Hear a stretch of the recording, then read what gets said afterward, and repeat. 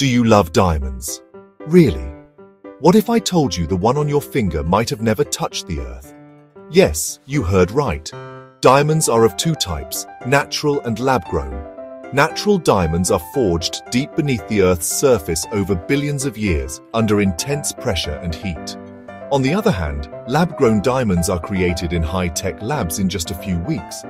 But here's the twist. Both are chemically and physically identical. Same sparkle, same structure, no difference to the naked eye? Then why the buzz? Price. Lab diamonds are up to 70% cheaper and they're eco-friendly.